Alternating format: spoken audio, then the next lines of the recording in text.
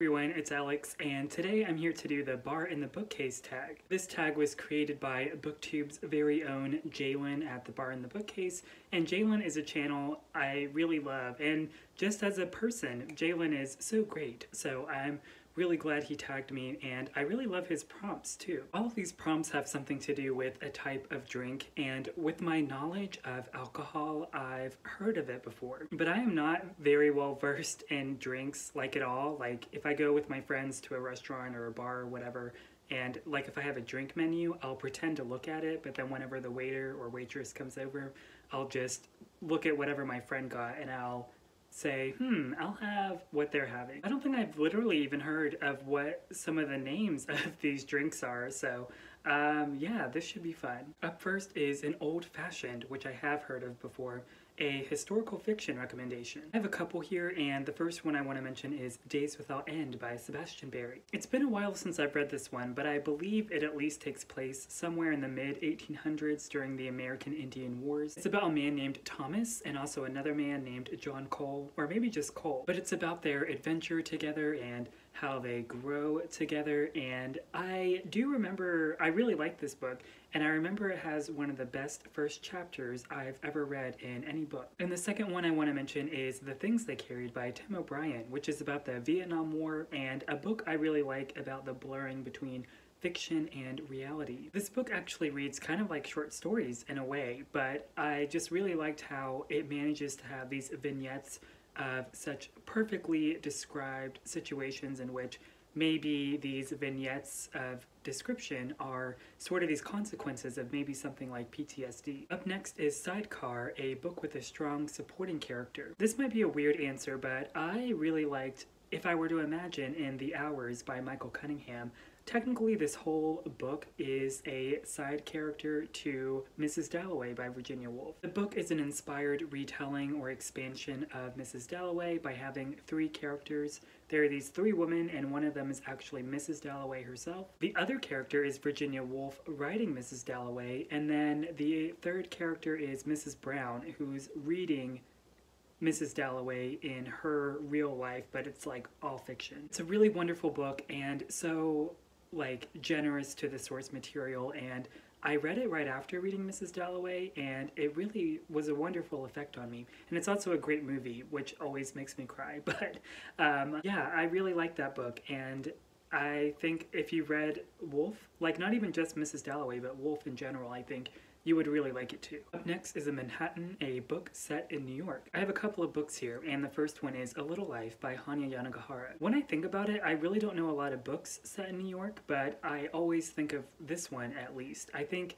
it really uses New York as a perfect backdrop without feeling like it's using setting as a convenience. And the other book I wanted to mention is nonfiction, and that's The Lonely City by Olivia Laing, where it's her description of, I think it's when she moves to New York City and she's talking about navigating loneliness, not only her own, but also these iconic figures across like the New York art scene. So I found that really fascinating and is a book I really love. The next prompt is Bloody Mary, a book that scared you / messed you up. I'm actually going to go with The Pisces by Melissa Broder because when I finished this, it gave me so much anxiety. I was just really surprised how well done Broder was at this really funny concept, given what you'll find out about it when you read it. But I do think it was this bigger picture at what it means to try to always indulge in our imaginary spaces of intimacy and connection, pulled off with some bastardizing content, I would say. Up next is Espresso Martini, a book that kept you reading into the night. For this one, I'm gonna say Luster by Leilani, which really kept me up, not even from like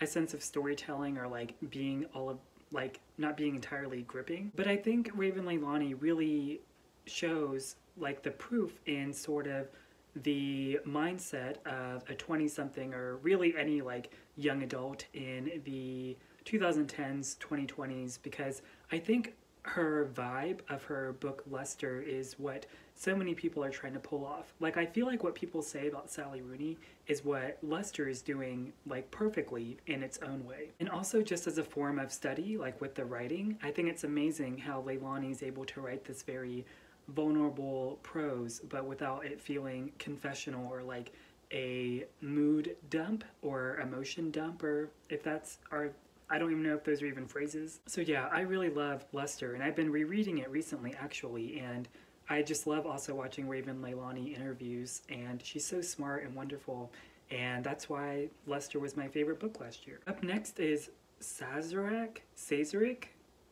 This is like me ordering from a menu. A book that left you disoriented. This one might be a weird choice, but I'm gonna say Know My Name by Chanel Miller. Chanel Miller was famously known for her impact statement that went viral based on her release of what happened to her in her sexual assault through this anonymous name of Jane Doe. And the whole book of Know My Name is about Miller recounting this sexual assault, but also the justice system and how it plays into reliving her traumas based on what happened by having to explain it so formally through the legal system. But what I also really loved and appreciated in the memoir is how Miller described this sense of disassociation between her anonymity of being Jane Doe and then seemingly overnight being this beacon of like a sensation of speaking for so many people with similar experiences. The reason I would say it disoriented me isn't because of anything like with Miller's way of communicating that information, but it left me very like disoriented or nauseous based on just how cruel the justice system is of really trying to advocate for things like justice. One of my favorite memoirs I've ever read, and it's a book I really do recommend to everybody, and which is a rare thing for me to do. Up next is Long Island Iced Tea, a book that is doing too much. Bonus points if it works anyway. I would say overall it works, and I would also say for this The Goldfinch by Donna Tartt. This is a book about a boy named Theo who lives through this horrible incident whenever he's younger, and basically this painting called The Goldfinch haunts his whole life. And what really goes off the rails for me on doing too much is that I think Donna Tartt really doesn't know how to advocate for plot or know what to do with it whenever she might feel overwhelmed by it. Considering that Tartt supposedly writes one novel every 10 years, it really felt like the plotty elements towards the later half felt like maybe it was written in the last couple of years of the 10-year span, and everything before it was maybe written within maybe the first 4 years or whatever. But I think overall the sentiments of The Goldfinch are really well done, and I liked it overall, but the plotty stuff really brought it down for me. I would also say The Days of Abandonment by Elena Ferrante, and I'm a Ferrante fan, but with this book, it is so visceral with sex. There are literally parts in it where, it feels illegal for me to read. Ferrante always loves to push that sense of sensuality, but it's never in a way of her being vulgar or offensive. It really does become fitting to the characters that she already presents to us. I will say it's a bit more toned down in the Neapolitan novels, which was my first introduction to Ferrante. I was surprised with these more mature, in terms of age, characters that feel so liberated describing sex this way, which is completely fine, but I was just so surprised. Up next is Negroni, one of the few drinks I've heard on this list, a book with a love triangle. I would say Exciting Times by Nisha Dolan, and it has a love triangle that I think is so refreshing being a recent release in terms of depicting a love triangle as something so transparent and without any sense of shame, that these are clearly all adults that are having consent to participate in something like this. But the clear winner of,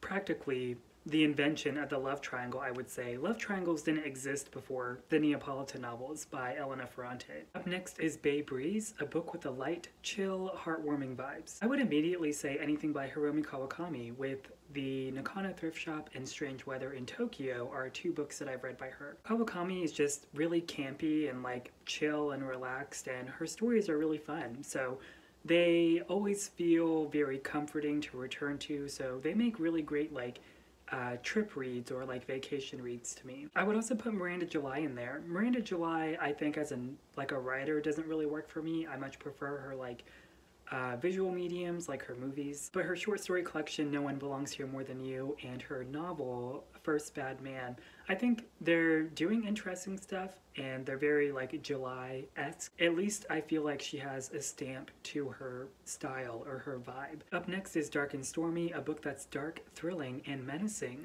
Bonus point if the setting matches. It would be a crime not to mention The Butcher's Hook by Janet Ellis. This would actually work for the historical fiction one too, but it's set in the 1700s, and it's about this girl named Anne, and she's being poorly mistreated by men, and because of this, she really takes control into doing some she gets a hobby, I'll say. Anne is such a fun character to read, and there's some menacing vibes in that book, and the book is also just really funny and devilish and witty and clever, and I really loved it. I also want to give a shout out to Unseen World by Liz Moore. I think this book begins with Ada, who's our narrator. I think she begins like as a young child as she's describing her father losing his memory, and it becomes this, to me, it was an unexpected thriller and trying to solve maybe what her father's research was about and how that's in relationship to his memory loss. It's been a really long time since I've read The Unseen World, but I remember it being a page turner and I really loved it. And finally, we have Martini, which is a classic recommendation, and I'll go ahead and just tell you all what you can read for any classic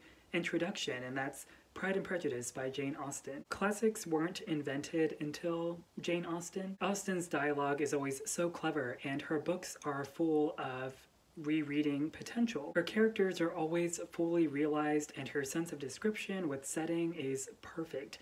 And she basically invented the F-boy. So that does it for this tag, and the questions were a lot of fun, so I'd love to see more people do this. This is also a perfect time because with tag videos, I love shouting out smaller channels that I've been really loving recently. I can't remember who Jalen tagged, but I figured he probably already tagged like people I'd expect that I would also tag, like CJ, Hannah, Grace, and Kiernan. Oh, and I actually, right before filming this, I saw that Iggy at Literary Iggy posted her version of this, but I still want to mention her because I've really been loving Iggy's channel, and she's living all of our dreams. She is currently a bookseller, and she has a really cute vlog recently where she showed her bookish life in the bookstore. So I really love Iggy's channel, so go check it out. I also want to tag Ben at Ben Green. I think Ben's been a YouTuber for a long while, but he's only just now dipping into Booktube, and it's fun to watch him sort of explore and discover how nice and lovely Booktube is, and it matches how nice and lovely Ben is. Of course, I have to mention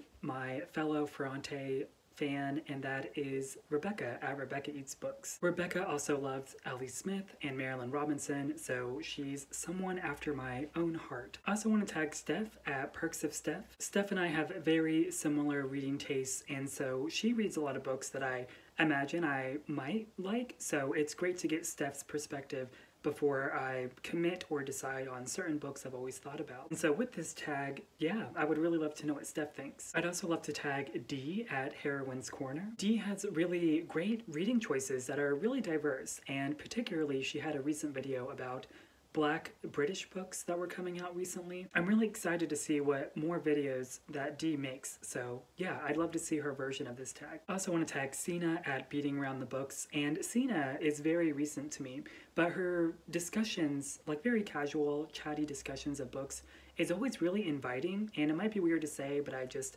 like the cadence of her voice too. But with Sina's videos so far, it really, like after I watch them, it just makes me want to pick up a book and read. I also have Jordan at Jordan Parsons, and Jordan is a tag aficionado. But there is one video I really like by him about the objectivity in art, and I found it really interesting. So I'd love to see more videos like that, but before I see more videos like that, I'd love to see him do this video with this tag. Also want to tag Shay at Hey It's Shay, and Shay is so personable, and her sense of presentation in her videos is like top notch. So I think she would have really interesting answers for this tag in particular. And finally, I have Nicole at Books from Bed, and I've really been loving Nicole's, like her sharing, especially her like writing vlogs with us, as me dipping my toes into writing some stuff. Nicole's energy is just really contagious, and she's really lovely as a person, and I really love watching her videos. So yeah, that does it for this tag, and also for